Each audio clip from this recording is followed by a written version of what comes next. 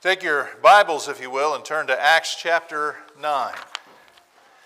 Acts chapter 9. We're grateful for the presence of everyone. If we have any visitors, we want you to know that you're our most welcome guest. We certainly hope that you'll come back and be with us again anytime you have opportunity. If you do see anything or hear anything in this assembly that you don't understand, bring that to our attention. We'd be happy to discuss it with you.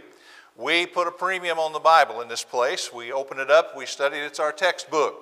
And so if you have a Bible question, we'll be glad to search that Bible with you and find the answer. God has the answer. We may not know, but God knows, and His Word is our perfect guide. So thank you so much for coming. The book of Acts has been called a lot of things over the years. With some, it's a story of conversions, and there's certainly no doubt about that. You got from Pentecost right on out to the time Paul is in Roman prison. You have a number of conversions there. There's a lot of lessons that can be learned about what we must do to be saved. And so it is indeed a book of conversions. To others, it's a book of history, the history of the early church. And of course, that's true as well. From the founding of the church in Acts 2, right on up until the time Paul winds up in a Roman prison once again, you have the history of the church unfolded from town to town to town.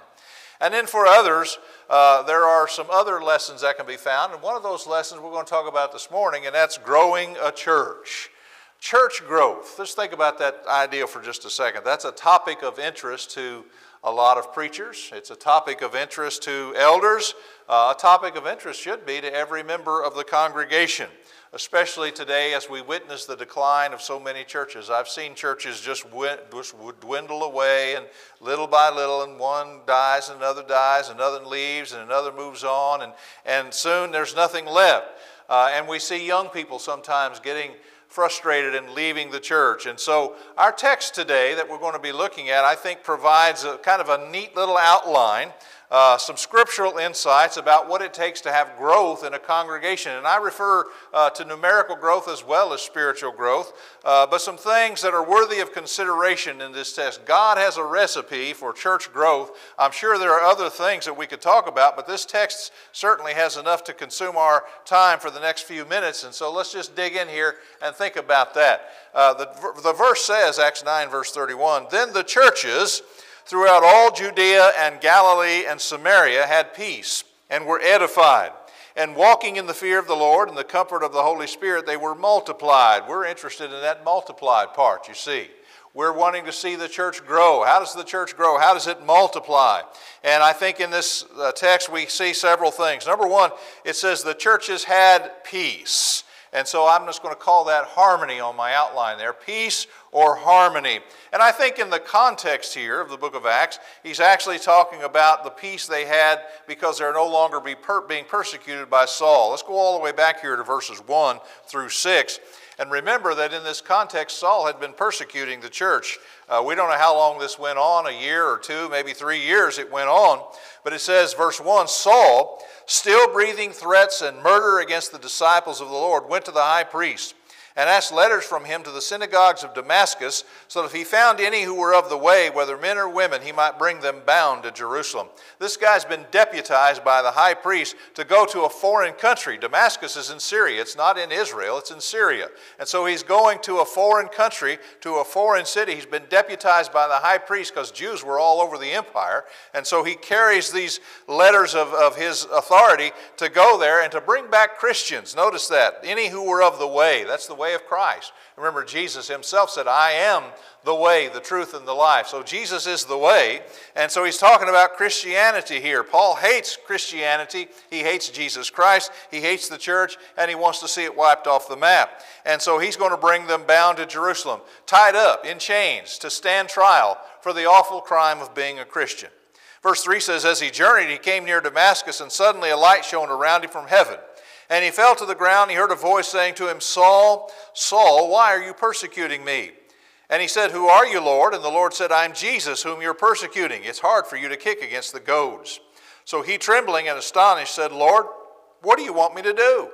And the Lord said, 'Arise and go into the city, and you'll be told what you must do.'" I imagine about this time, Paul feels pretty bad because he, as I said, was on a mission to destroy Jesus and the church, and he comes face to face with Jesus. And he realizes that Jesus is the Son of God, that he's not a fraud, that he has been raised from the dead.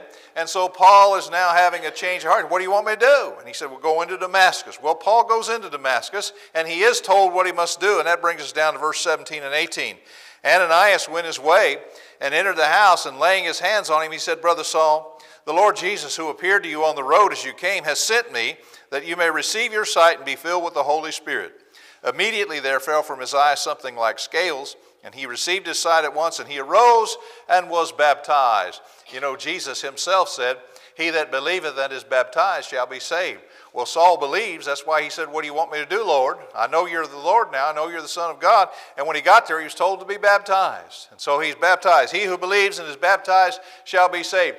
Paul now is not persecuting the church anymore. He's not persecuting the church anymore, and so they have peace. They have harmony, you see. And they don't have to worry about looking over their shoulder and wondering if Saul is going to be coming in, breaking through the doors, and hauling them off to prison.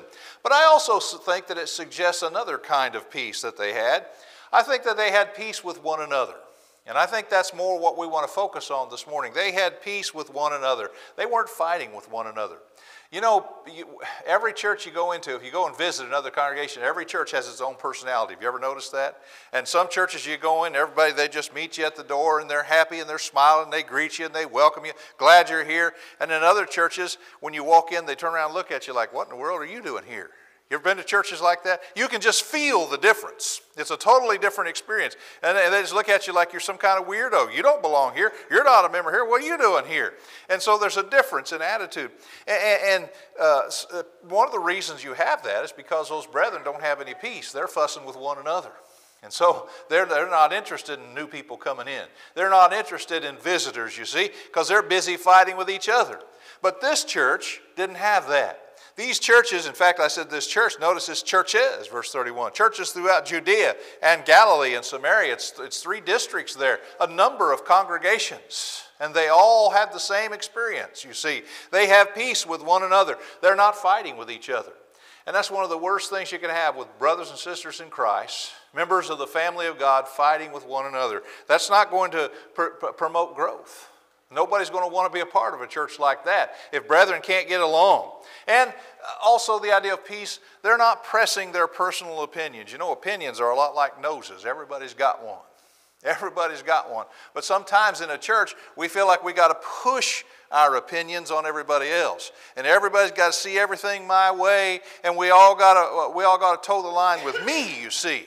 And so we're pushing our personal opinions instead of standing for the truth, and there's no peace. You can't have peace like that because this guy over here's got one opinion and that guy over there's got another opinion, and the guy sitting over there got still another one, and you can't have peace like that.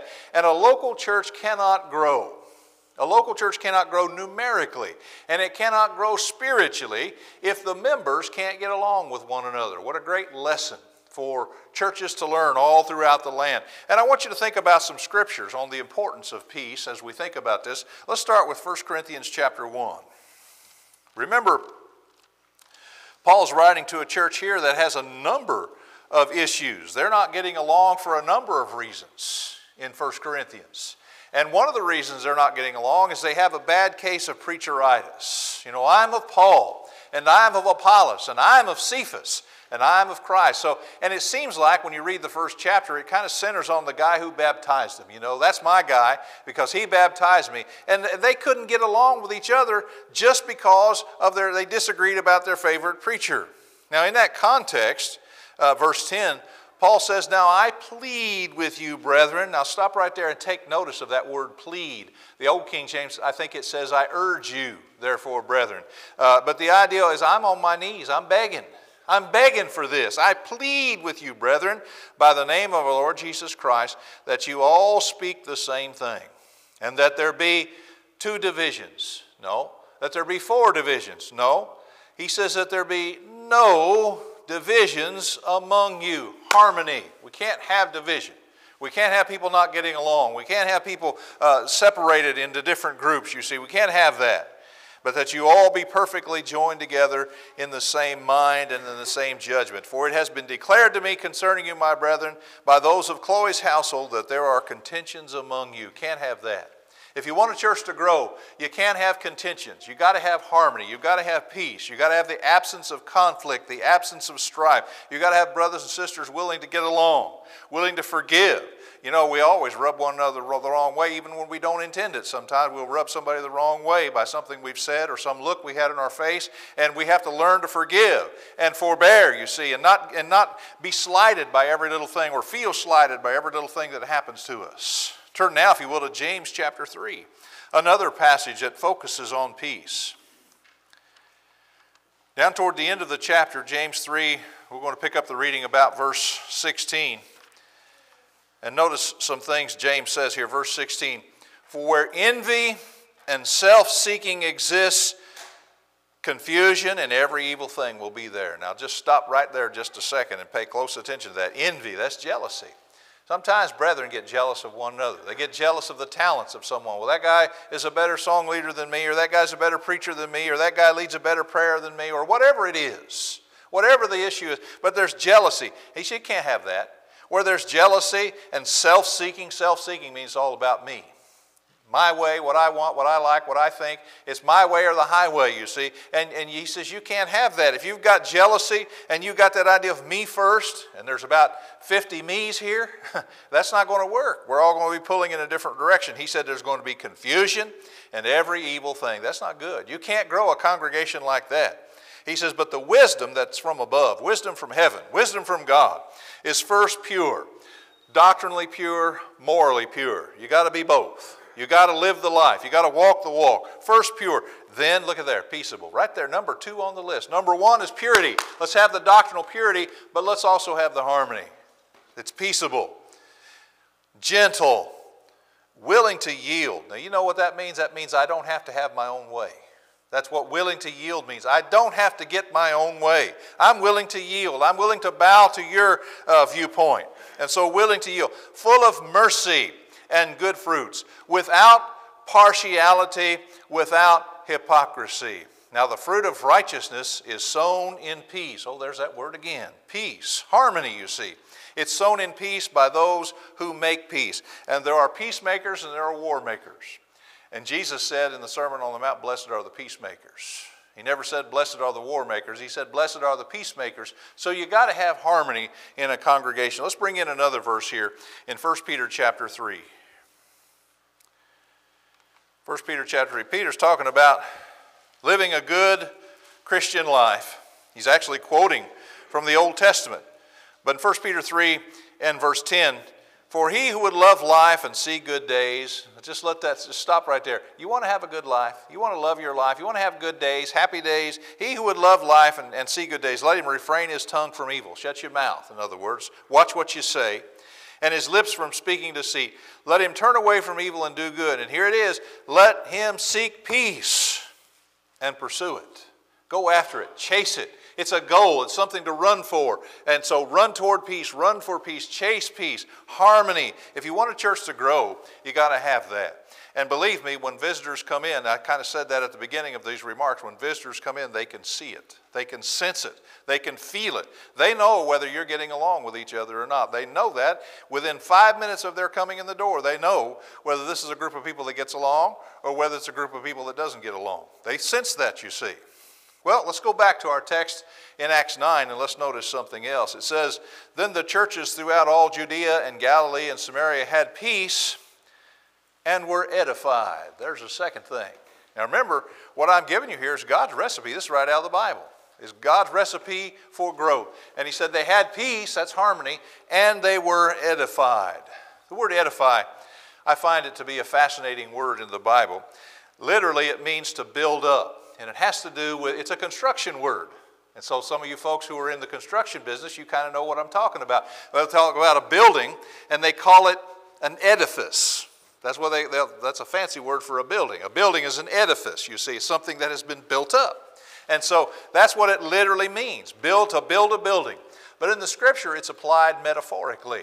And it's not talking about building a building, not talking about putting up a church building, but building up believers. It's the same concept. It's building something up, making it big and strong and making it what it ought to be and making it look the way it's ought to look. But you're not talking about building a building. You're talking about building people, you see. And that's the kind of edification he's talking about here, building up believers. Now, an interesting thing in the Bible, first of all in this text and in another passage I'm going to show you, but those two things are related. Did you know that? Harmony and edification are related. They go hand in hand.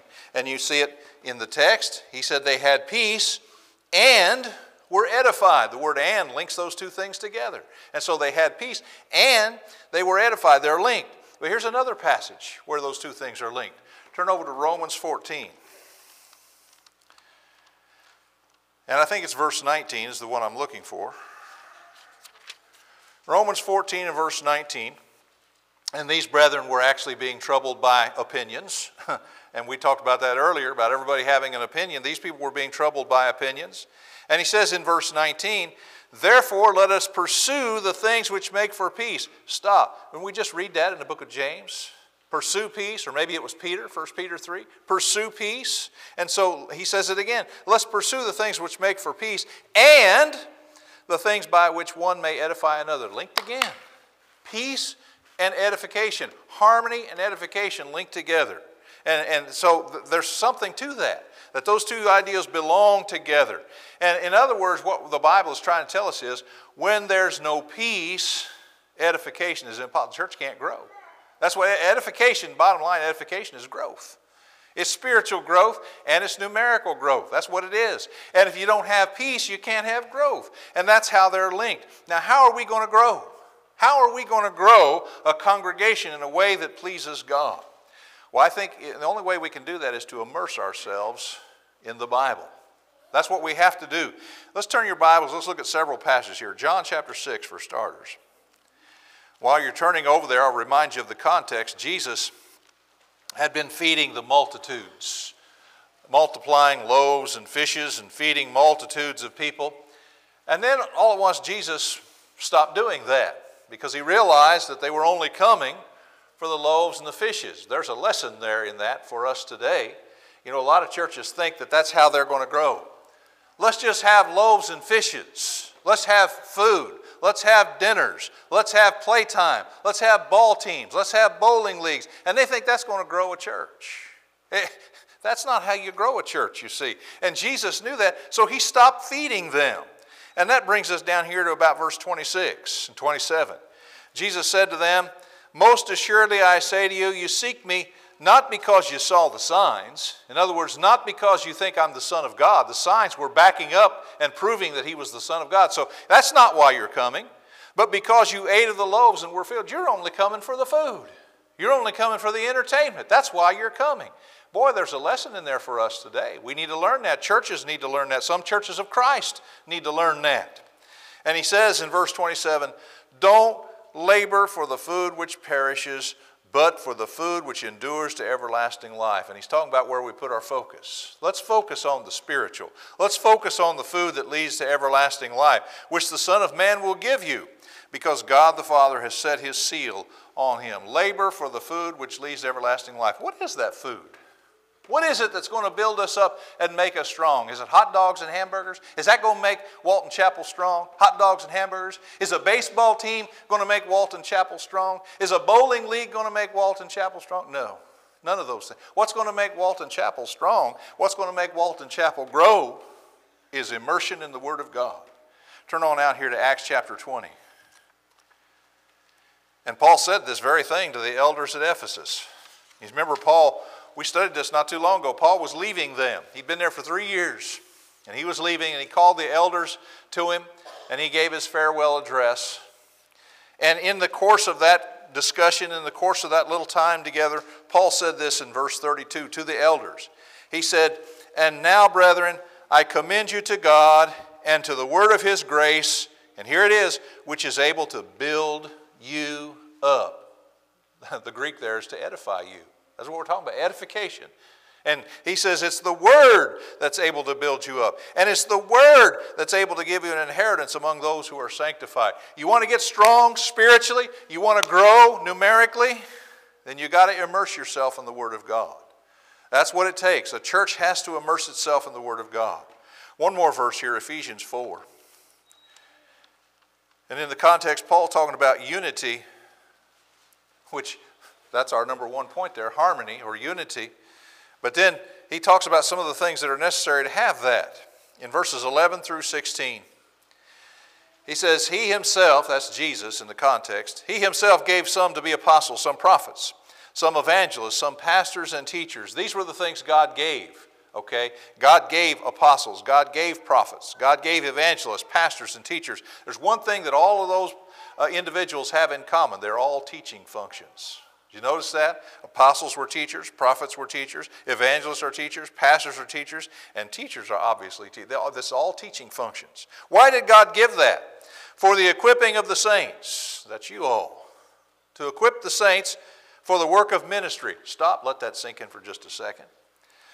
Sometimes we get this narrow view that there's only one minister in the congregation. And in this one, that would be me. And this passage says, I'm actually equipping you for the ministry. Did you catch that? You're the minister. I'm equipping you for the work of, you're the ministers. You go out, you minister. You see, that's what that's saying here. Equipping the saints for the work of the ministry. You are the ministers. You do the work. For the edifying of the body. There's that word, edifying. Oh, look at there. For the edifying of the body of Christ. Till we all come to the unity of the faith. That's the gospel. That's the Bible. And the knowledge of the Son of God. That's a tall order. I ain't got there yet. I'm working on it, but I ain't got there yet. To a perfect man, to the measure of the stature of the fullness of Christ. The only way you're going to get there is to immerse yourself in the Scriptures. We have to do it individually at home, and we have to do it collectively as a church. Just immerse ourselves in the Scriptures, and then we'll grow. We'll grow spiritually, we'll grow stronger in the faith, and we'll grow numerically. Trust me, that will happen. And then he goes on, that we should no longer be children. You can't stay babies. Tossed to and fro and carried about with every wind of doctrine by the trickery of men, in the cunning craftiness of deceitful plotting, but speaking the truth in love, may grow up in all things unto him who is the head, from whom the whole body, joined and knit together by what every joint supplies. That's every member. Every joint is every member. According to the effective working by which every part does its share, causes the growth of the body, and there's that word again, for the edifying of itself in love, edification. And it's only going to happen when we immerse ourselves in the Scripture. So we've seen from Acts 9 and verse 31, got to have peace, and we got to immerse ourselves in the Scripture. You want to grow, that's what it's going to take. But let's go back to Acts 9, let's notice something else. It says, walking in the fear of the Lord. Walking in the fear of the Lord. The word fear here is talking about reverential fear. You're not talking about being scared to death of God. I think there's a place for that. It certainly is. Jesus said, don't fear him who can destroy the body but not destroy the soul, but fear him, be scared to death of him who can destroy both soul and body in hell. But there's also a reverential fear. And that's what I think Acts 9 is talking about. A reverential fear of God. Respect for God himself because of who he is. He's the creator of the universe. He's our redeemer. He's our judge. And there needs to be reverence for his word. Great respect for this word. This is not an ordinary book. This is not like some self-help book that you'd buy at the bookstore. This is God's own word. And there needs to be some reverence for that. Some reverence for God, the author of the book, and reverence for God himself. And so we got to have reverence, and we got to live our lives with reverence. Turn your Bibles now to 1 Peter chapter 1. Because Peter talks about living a life of reverence, a life of godly fear. And in 1 Peter 1, verse 17, Peter says, if you call on the Father, who without partiality judges each one's work, here it comes, conduct yourselves throughout the time of your stay here in fear. You see what he just said there? This is how you live your lives. This is how you conduct yourself. This is every day. This is not just on Sunday. This is not just on Sunday and Wednesday. This is every day. Conduct yourselves throughout the time of your stay here. If you're here 20 years, if you're here 30 years, if you're here 70 years, however long you're here on this earth, conduct yourself in fear, reverence. Why should I do that? Verse 18 tells us why. Knowing that you were not redeemed with corruptible things like silver and gold from your aimless conduct received by tradition from your fathers, but with the precious blood of Christ as of a lamb without blemish and without spot. That's why you need to have fear. Because the Lord himself came down here and died on the cross and shed his precious blood for you, and you should walk and conduct yourself in godly fear. Great reverence for God. And again, this is something that people can see in you, in your daily actions, in the way you interact with people, in the way you talk with people. They can tell whether you actually revere God or not. You know, a lot of people put on a show and they show up at church, but then they go out and they live like the devil when they leave the church house. And so you're not conducting yourself with reverence. You're not conducting yourself with godly fear. Now, godly fear also brings itself into the church building, because when we worship, there needs to be reverence and godly fear. Isn't that what Jesus really meant in John 4 and verse 24? When he said, God is spirit, and those who worship him must worship in spirit and in truth. Now, we've got the truth nailed down pretty good. Yeah, got to sing, got to pray, got to lay by in store, got to take the Lord's Supper, have some tea. We got the truth nailed down pretty good. But sometimes we lose sight of the spirit. That's the reverence. That's your spirit. Your spirit needs to be in the right frame of mind, so to speak. And that frame of mind is a mind of reverence. We've got to conduct our lives with reverence, and we've got to worship God with reverence. And again, that's something visitors pick up on immediately. They can tell if you're serious about worship. They look around the room and they'll see whether you're playing around with a game on your cell phone or whether you're actually reading the Bible. And visitors notice. They notice that. Do you really have fear? They see when you take the Lord's Supper, is your mind on Jesus or is your mind somewhere else? People can tell. Visitors can tell. And so they know whether or not you conduct yourself with fear. They know whether or not you worship in fear. And we have to have respect for God in our hearts, in our lives, and in our worship. And visitors can tell. They know when they walk in the door. Within 5 minutes, they can tell whether you all are serious or not about serving the Lord, because they're watching. Believe it or not, they're watching. Well, let's go back to Acts 9. Let's notice something else. He says, then the churches throughout all Judea and Galilee and Samaria had peace and were edified, and walking in the fear of the Lord and in the comfort of the Holy Spirit. There's that fourth thing right there, the comfort of the Holy Spirit. We're promised the gift of the Holy Spirit when we're baptized. Acts 2:38, remember that? Peter said, repent and be baptized, every one of you, in the name of Jesus Christ, and you shall receive the gift of the Holy Spirit. Now, it's my conviction, different people have different ideas about what that gift is, but I think that gift is God's seal upon us. Let me show you why I think that. Turn over to Ephesians 1 and verse 13. In Ephesians 1 and verse 13, Paul says, in him, that's in Christ you also trusted. And when did you do that? When did you trust in him? After you heard the word of truth. Isn't that what happened to the people on the day of Pentecost? They heard the word of truth. The gospel of your salvation, in case you wonder what that word of truth is, he says it's the gospel. In whom also having believed, isn't that what happened to the people on the day of Pentecost? They believed in Christ. And when you believed, he said, you were sealed with the Holy Spirit of promise. That's the gift of the Holy Spirit right there. God seals you. God puts his mark on you. God says, that one's mine. That belongs to me. That one's given himself to me. And I know who he is. And so it starts right there when you obey the gospel. And we're taught, remember that edification? We're taught that God wants to live in us. Not literally. We know God literally lives in heaven. But God wants to live in us. He wants to live through us. And that's a motivator of sorts. Turn to 1 Corinthians 6 for just a second. In 1 Corinthians 6, Paul was writing about the issue of fornication. And we get down here to verse 18, 19, 20. He says, flee sexual immorality, fornication, literally. Flee it, run away from it. Every sin that a man does is outside the body, but he who commits sexual immorality sins against his own body. So when you commit fornication, you're not just sinning against God, you're also sinning against your own body. Your body wasn't made for that. Your body wasn't made for fornication. You could, by the way, plug any sin in there. Your body wasn't made for drinking. Your body wasn't made for fornication. Your body wasn't made for homosexuality. Your body wasn't made for lying. It wasn't made for that. You're misusing the body. Now, right on the heels of that, verse 19, or do you not know that your body is the temple of the Holy Spirit? God wants to live in you. God wants to live in you. He's in you. And you have Him from God, and you're not your own, for you were bought at a price. Therefore, glorify God in your body and your spirit, which are God's. I don't want to take this temple that's meant for God to live in and give it over to profane use. And again, that's tied to the Holy Spirit. I want to make sure that I'm not dishonoring God by the way I'm living. That's what it boils down to. I want to make sure that the way I live honors God. That leads us to the fruit of the Spirit. Turn to Galatians 5. We spend a lot of time, rightly so, talking about the works of the flesh in verses 19 through 21. But we're not going to talk about them this morning.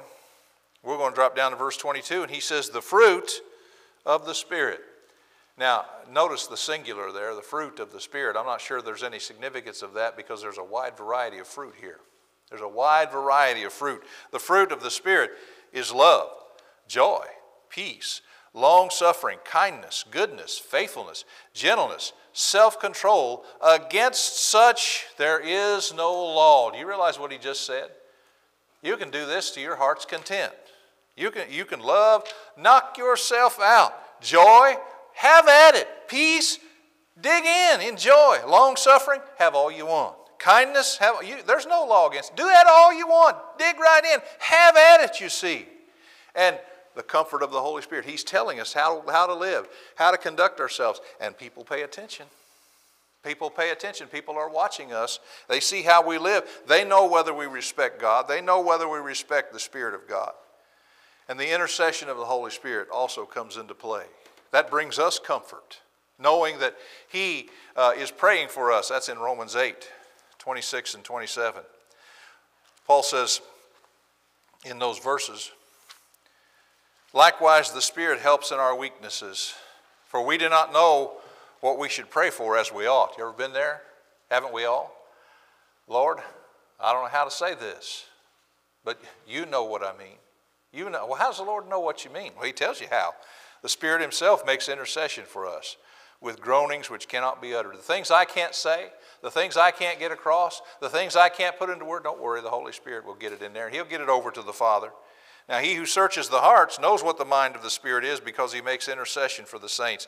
That comforts me. And the comfort of the Holy Spirit leads to respect for the Holy Spirit, leads to the fruit of the Holy Spirit, and it leads to people seeing that in me.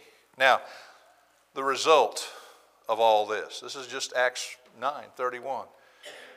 The Bible says they were multiplied. They grew. They grew.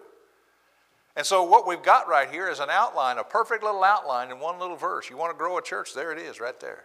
There's your recipe right there. Now imagine an entire congregation with every single member working to exhibit these qualities.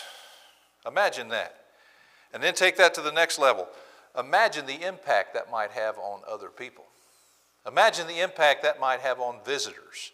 Imagine the impact you're going to have on people when you go out into the community and work and do business and do the things that you do with your friends and neighbors out there. And let me just bring this in as a personal story. I spent 16 years in Fishers, Indiana. Before that, 16 years at Hickory Grove. So I'm accustomed to staying a long time at a place. And when we were at Fishers, we grew quite a bit. When I first moved up there, we had about 70 souls. When I left, we had nearly 200. And whenever somebody came to place membership with the congregation, I was one of the elders. We'd always sit down. We didn't just say, come on in. We always have a sit-down conversation with the new members. Make sure that they're Christians. Make sure they're faithful. All that. So we sit down and have a conversation. And we always asked them, what drew you to this congregation? And every single time, I kid you not, every single time they said two things.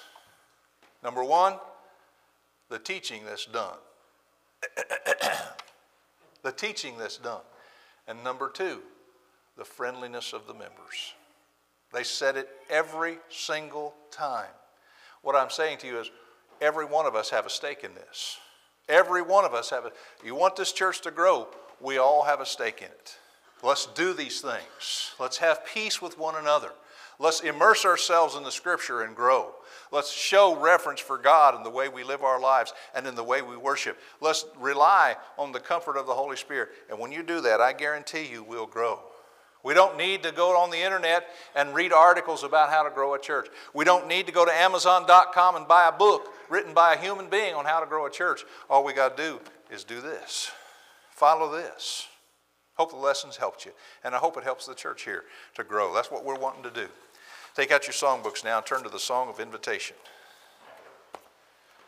If you're here this morning and not a Christian, we encourage you to come to Jesus. And we want you to know, 294, that Jesus is still calling, just like the song says. How does he call? He calls through the gospel. He doesn't call through a feeling up and down your spine or a still small voice in the night. He calls through the gospel. And that gospel call has been echoing out for centuries. And it's coming to you today. You're here today for a reason. God allowed you to be here for a reason. He wanted you to hear this message for a reason. Maybe today's the day you need to obey the gospel. You ever thought about that? Maybe that's why God led you here. Maybe it's time. It's time for you to believe in Christ, to repent of your sins, to confess that faith and be baptized. Right behind me, the baptistry is ready to go. And all we need is you. If you're subject to the invitation, won't you come while we stand and while we sing?